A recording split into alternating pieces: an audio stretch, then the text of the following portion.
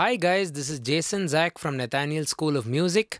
In this guitar lesson, I'm going to introduce you to 5 really popular and most practiced fingerstyle or finger picking patterns for the acoustic guitar. Now, most of these are influenced by not only the guitar, it could be influenced by the banjo, by the mandolin and other folk instruments. But generally when you play the guitar with your fingers, you're tending to deal with a lot of interesting groovy stuff with a lot of independence. What I mean by that is, coming from a piano perspective, is you have one ingredient or one part of the hand which will produce something like what the left hand of the piano does, while the other ingredients or the other fingers will do what the right hand does, something like the bass clef and the treble clef. Very different than, just strumming a chord. So the finger patterns can access each individual string, and that's pretty much the workflow we are going to follow throughout this lesson. So we are going to use these 3 fingers to play most of our patterns. In fact, all of the patterns. There are some guitar players who I've seen who use even the ring finger, I'm not so confident with that, and I tend to, first of all, the way you sit or the way you position yourself, try to be as relaxed as possible. And the way I do it is, I try and keep my hand at an angle, and you're going to use, whenever you play with the index finger and the middle finger, they are going to be pulling towards you. They're going to be coming back towards you, and ideally at an angle. You don't want to keep it straight, otherwise your wrist will hurt. So you're pulling it back like this in an angle. Okay. Some people also grow some nails or use picks, which I don't do because I'm primarily a piano player. So while your thumb will push down. So this is generally how I'm placing my thumb, and pretty much all of the work comes from these 3 fingers: thumb, index, middle. Now, what do I do with the other 2 fingers? Well, what I prefer is, I prefer to just leave them on the guitar board, on the wood. It provides an additional support, and if I ever need to use it for something, maybe some percussion noise or to mute it, then I will bring it into play. But otherwise, it's pretty much just stationed on the guitar itself, just touching. Because if I keep it in the air, I don't know, it just feels like a little bit of a bad habit. Sometimes the fingers go up and it doesn't provide that opposing force which you need to kind of secure your hand firm on the instrument. As far as my left hand goes, which is the hand which pretty much drives the guitar around to produce melodies, chords and whatnot, you just learn whatever chords you would normally learn, be it C major, G major, D minor, A minor, E minor, F major, G major, C. It's just the right hand or the engine or the rhythm hand which is going to change, and that's what I'm pretty much going to do in this lesson. We are going to do 5 approaches for fingerstyle playing, and you will have this also ready to download as a notation file with tabs. So do consider being a member on our Patreon page, patreon.com/Jason Zach. There'll also be some of my notes for not only this lesson, but also lessons in the past and which are coming up in the future. And do consider being a part of our channel, the Nathaniel School of Music channel. All you have to do is hit the subscribe button and turn on the bell icon for regular notifications. We do quite a few lessons. We do lessons on song analysis, music theory, ear training, piano, guitar, bass, percussion, production and whatnot. So do consider being a part of our channel. Right, so let's get cracking with our fingerstyle guitar patterns.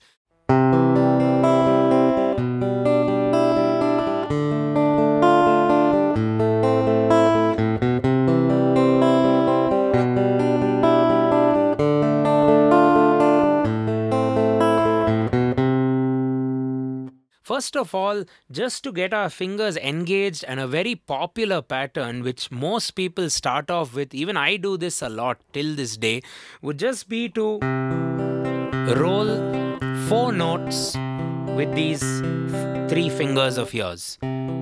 Some people may even use their ring. I just find that my fingers are a bit too big for the guitar. I'm more of a bass player if I think about it. So how I go about it is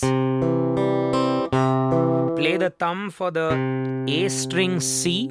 Now I'm holding C major chord. You can do it with anything, but just for the explanation's sake, I'm just choosing C major. So thumb, index, middle. Okay, C major, and slowly but surely try to get the rhythm or the engine pumping, and figure out a cyclic effect with your thumb as well. Just a natural flow or the natural movement of a cycle. Just to get better and better with it, put in some effort. And to make it interesting, you can do a nice chord pattern with me. C, G, G with B bass. You just fret these two notes. That's B, open D, G, D. So C major, G, then D minor you could do. D minor, you need to bring your thumb to the third string from the top. The D string, which will give you a natural D. And you fret these notes with your left hand. A, D, F. With your middle, pinky and index. And then A minor. Okay, back to C major, G, D minor, A minor. You know, if you're uncomfortable with 4 notes, you can even do this with 3 notes. So you could just do thumb, index, middle, index. You can avoid the thumb on 2 notes. You can just do, if you'd like to move your middle to the E, go.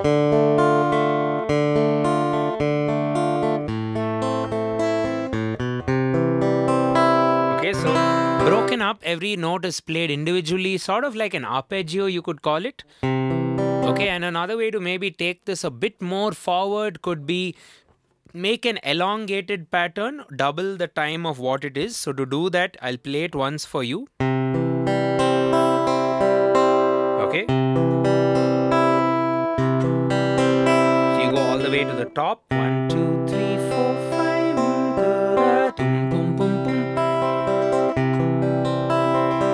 5. So you're creating an 8-note plucking arpeggio pattern as opposed to the earlier method, which was just 4 notes. 1, 2, 3, 4, 1, 2, 3, 4, 1. Now you're trying to take it up to 8. 1, 2, 3, 4, 5, 6, 7, 8. 1, 2, 3. Another nice way to count this could be 1 and 2 and 3 and 4 and 1 and 2 and 3 and 4 and 1 and 2 and... Okay, the second chord, 1 and 2 and 3 and 4 and 1 and 2. You could use an open E or you could fret this and play a G. So C major, G major, D minor. Just to get some chords into the play, A minor. Okay, it's back to the progression again. C major, G major, D minor, A minor, pum pum pum. You could do a little A bass, tum pum pum. D minor, da da, A minor. G major, back to A minor. Right guys, so that was pattern number 1. We started with the 4-note one and play all the 4 notes, or you can play 3 notes over a 4-beat cycle if you will. 1, 2, 3, 4. Or you could elongate the pattern over an 8-beat cycle.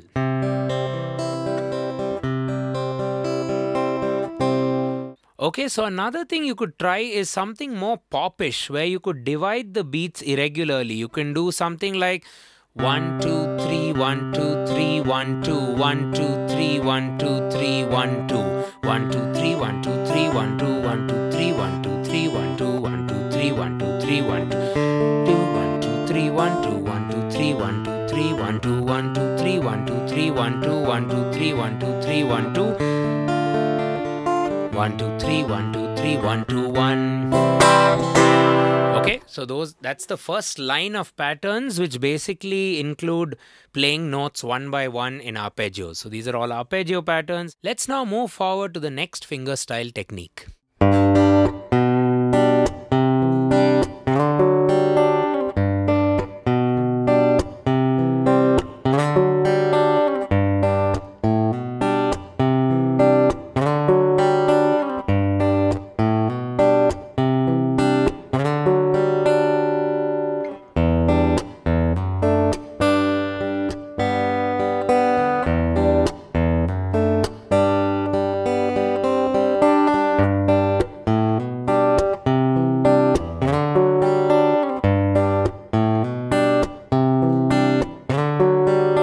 Right, so this one uses a little bit of percussion. You can go. So I'm taking a G major chord this way. G, D, G, D. G, low bass. So essentially what your thumb does on the guitar is pretty much play chord roots. So if it's G major, it's going to play G. If it's C major, it's going to play C, and so on and so forth. So that's what your thumb does, while the other two fingers will be playing the remaining notes of the chord. So I have this pattern for you.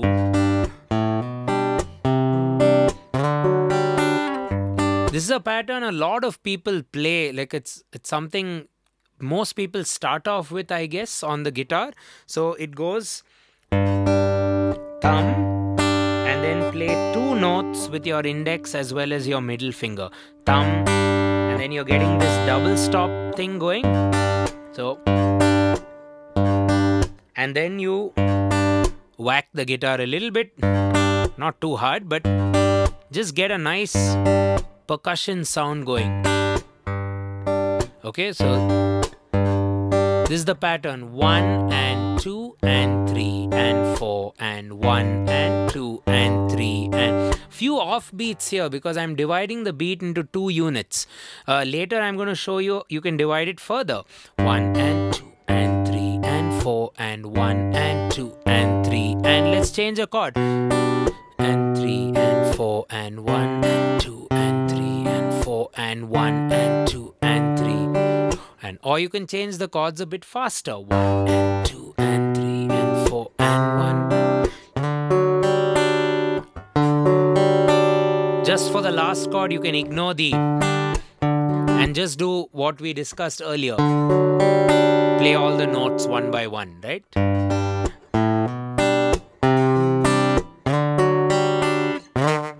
For the last chord, I'm just sliding my hand from the C major shape just to a nice open D major chord, like an add 4 sound. So G, B, B, G over B basically. Then C, add 9 with that D.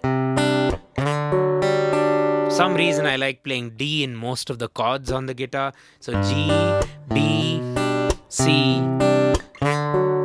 So this pattern basically has 3 ingredients. Your thumb starting off, then a double stop or 2 notes, like a mini chord if you will. And then a nice chunk, a nice percussion noise on your guitar. So start with this.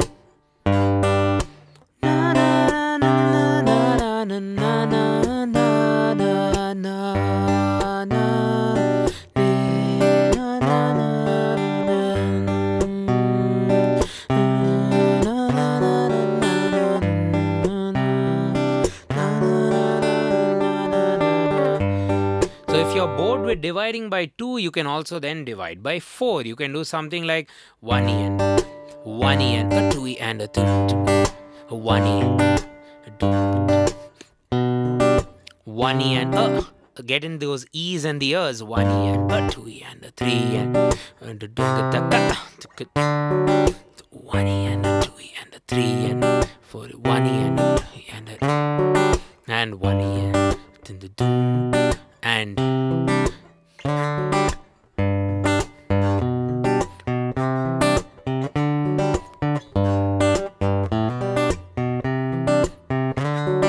or else if you want to divide by 3, also known as an 8th note triplet, where the beat gets divided into 3 units, we can count it as 1 and a 2 and a 3 and a 4 and a 1 and a 2 and a 3 and a 4, right? So you count it as 1 and a 2 and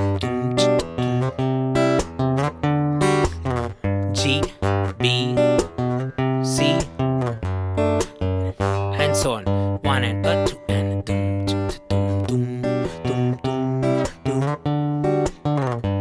there we go. So depending on the time feel, what I call as time feel, you can divide by 2 and get this pattern. That's a quaver pattern.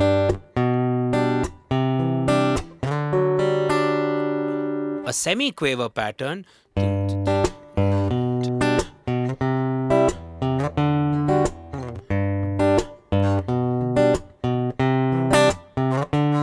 Or a triplet pattern. So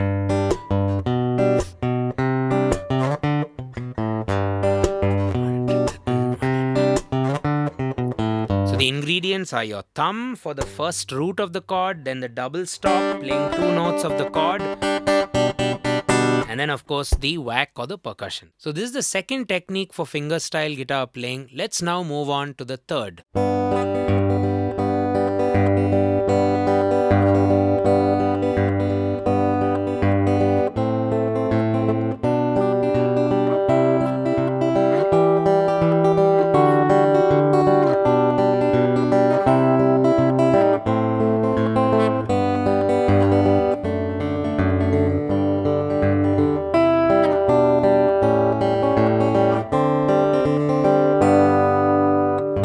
The third technique is what we call as the Travis style picking method, and there are 2 levels to it, if you will. The first level is, I'm just going to demonstrate using the G major chord. So this is how it works in the simple way. So you pluck the outer 2 notes, that's your root of the chord and the upper structure or the upper note, in this case B. So, and then you do the inner one and you count it as, you could count it as quavers. That's the basic way of doing this. Now, you have to move forward in time, right? So to do that, you can either go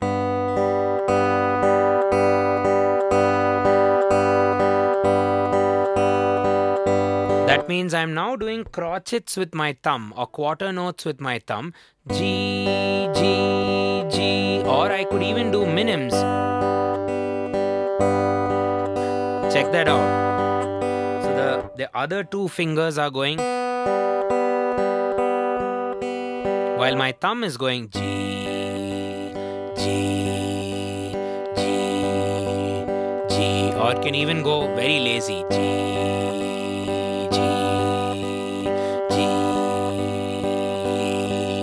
or on the pulse. This is more common. Na, na, na, na. Na, na, na, na, na. La, da, da, da, da, da, da. That's the basic pattern. It sounds quite good with most chord progressions, most songs. If you want to make this more interesting, we do something like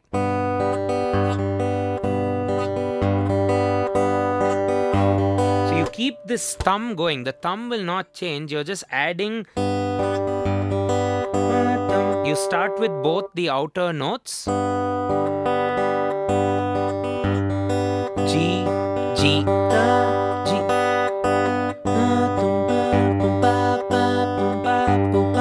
if I were to sing just the upper two notes and not the thumb, it can be something like this. La da, la da da, da da da da da, da da da da da da. That's how it sounds. Okay, so practice that over different chords.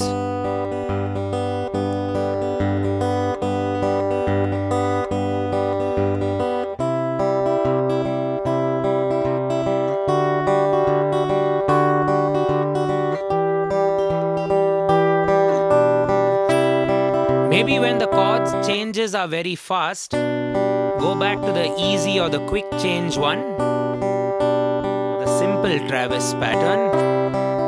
If the chords last, bring in the other groove.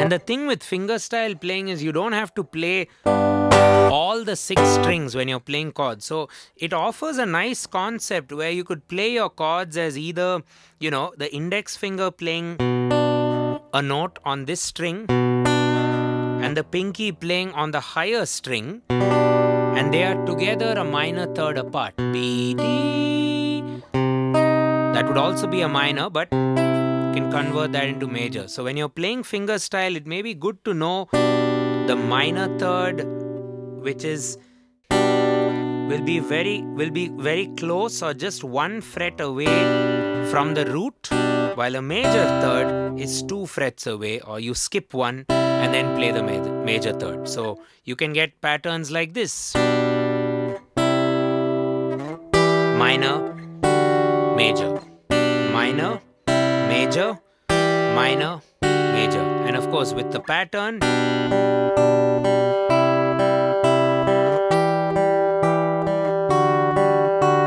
the more groovy Travis pattern,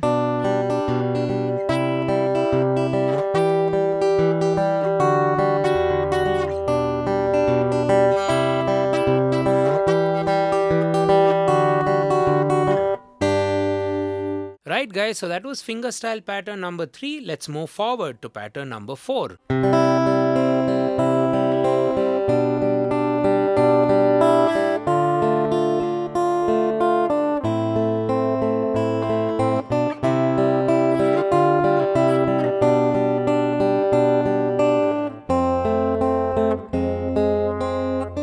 Right? So in this melodic approach to fingerstyle playing, you start with a double stop or a group of notes, and the topmost note will be your melody. So let's say off the top I'm playing C major chord, and I just keep repeating the C.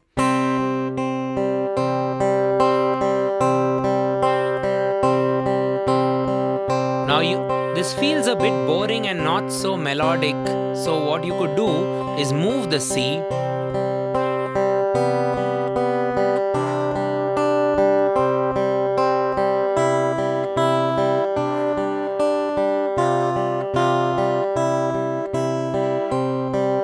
to other notes in the scale. So I could do C, B, D, C on the upper strings, maybe go to the last E string, E, D, F, E, G, F, E, D, C.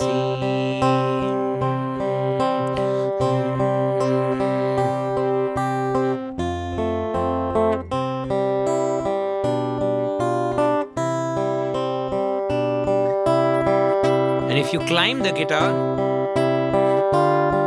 with that major third, minor third technique which I told you earlier, you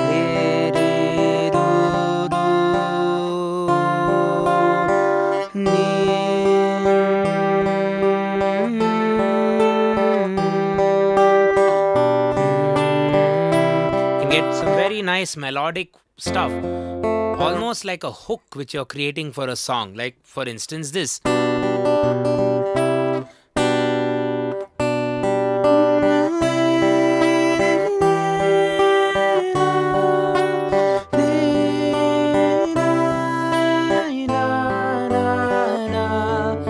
That's sort of the melody.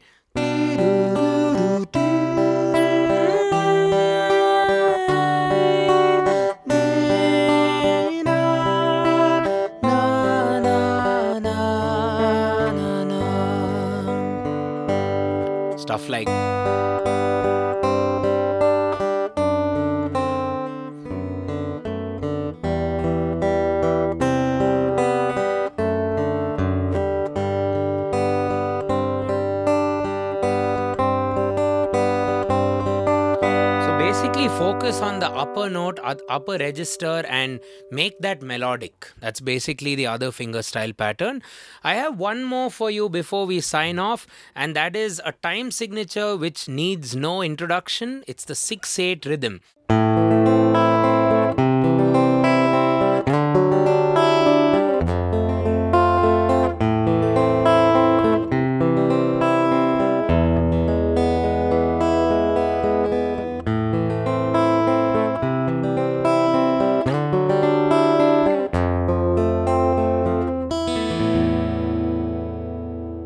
So it sounds something like this. How do we count this? 1, 2, 3, 4, 5, 6. 1, 2, 3, 4, 5, 6. 1, 2, 3, 4, 5, 6.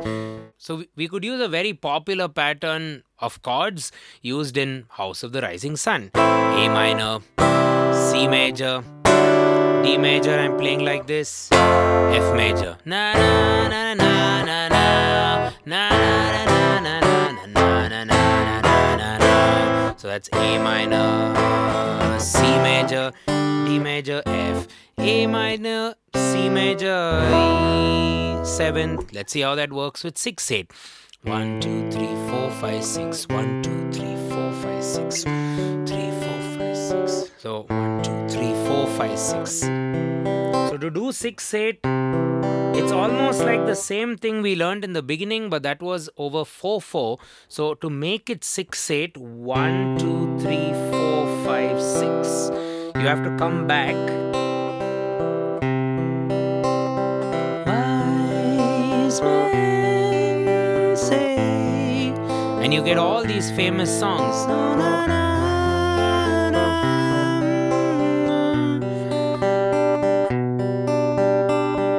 Let's go back to House of the Rising Sun.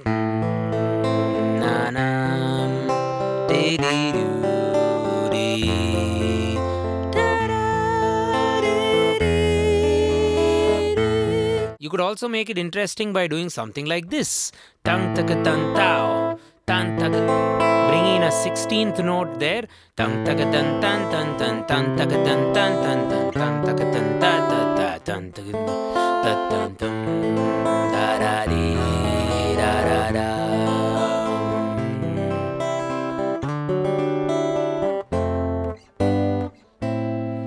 Right guys, so those were 5 fingerstyle guitar patterns or approaches or techniques, whatever you want to call them.